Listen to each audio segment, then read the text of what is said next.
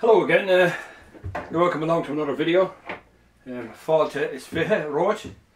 Today I'm going to be tying my super spinner in a size 18. Probably my favourite fly of all times. I catch more trout on this than any other fly. I've caught many thousands of trout over the years with this fly. So tie it up. There's a little bit of tying in it. It's a very small fly, quite a few materials going into it, so it is difficult enough to tie it, but definitely worth the effort. Give it a try, I'm quite sure you'll be impressed. So let's get to it.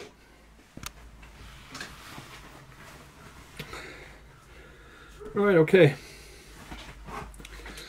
Now this fly is tied on a size 18. These are the hooks I'm using. So, put one of those in the vise.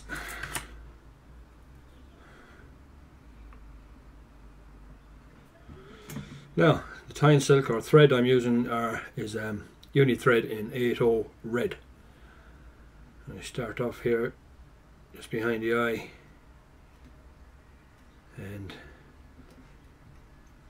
down and approximately halfways and then back up a little. So I'm approximately just short of halfways along the hook shank. Now to make the wings we need 3 different materials: white antron, fluorescent pink floss, and sky blue floss. And the 3 of those in equal measure together, and you come up with this, and that's what makes the wings. You tie in those wings with a figure of 8.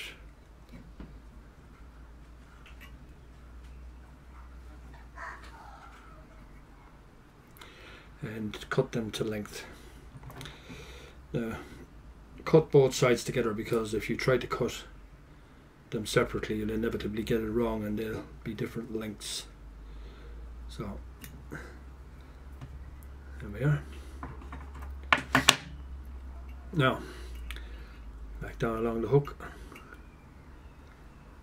just here to the bend, and where I'm going to create just a little bump, and the reason for that will be apparent very shortly.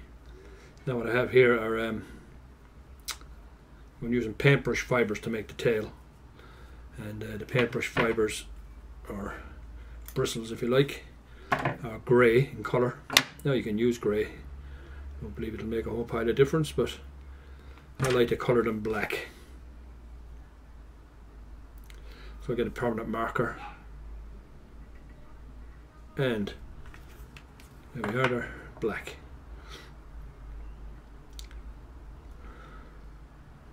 Right, need to get them the same length now. A bit of trouble separating them when you use the permanent marker, they tend to stick.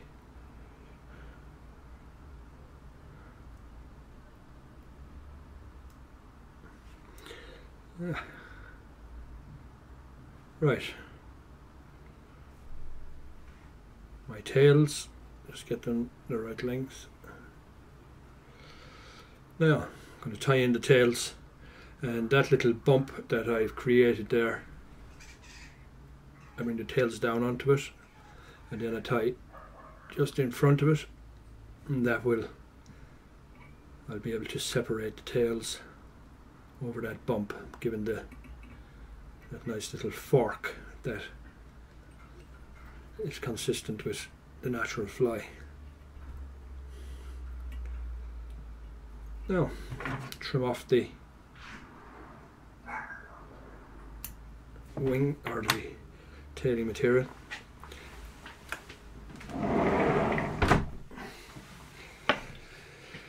Now the next material, pink wire. Now it needs to be a fine wire as well. When you're dealing with flies that are in the sort of 18 or smaller range, everything you use will need to be fine. So fine pink wire. tie that in.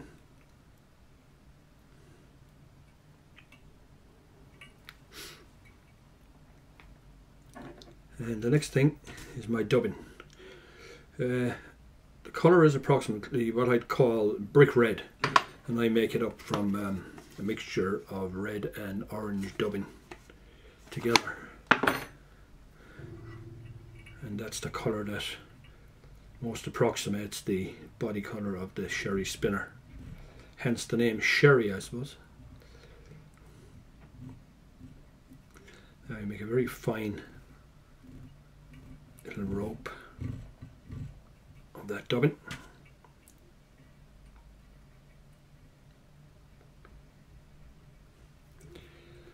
And we create our body. And when you reach the wings, just hang the thread just in front of the wings. Now the wire goes on in the direction opposite to the dubbing. Open turns, you generally get 3 or possibly 4 to create that segmented effect, and then just in front of the wing tie that off.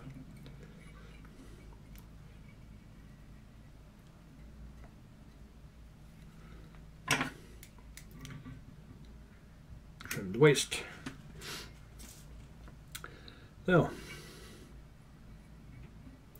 you could just go on now to dub the rest of the fly here and just tie it off, and it'll do perfectly fine like that, and will work fine also. But I like to add a hackle because it gives it a little extra buoyancy, keeps it floats better. So I add in the hackle just here, a grizzled hackle as it happens. Tie it in just in front of the wings, and turn behind the wings, and a turn in front of the wings, and then trim the hackle off.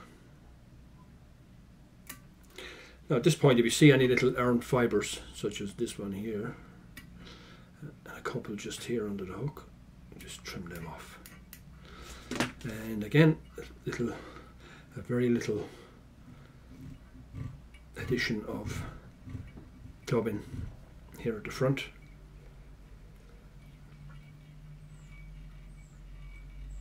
And we're ready to tie it off.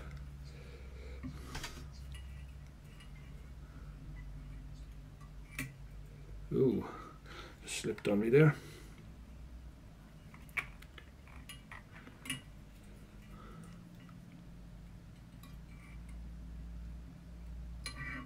Now, and a second whip finish just for security.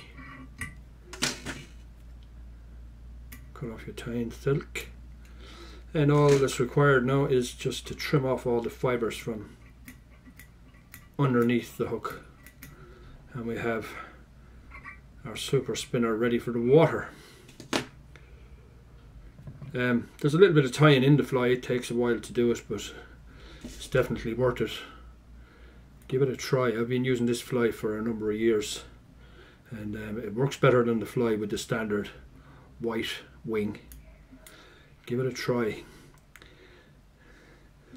Excellent fly in a fall of spinners of any kind, but particularly so when the blue wing olive spinners, the Sherry spinners, are falling. So thanks again for watching, and if you're not already a subscriber, hit the subscribe button and you'll be notified of future videos. And good day on Dorada. Good day, Shiv Sloan.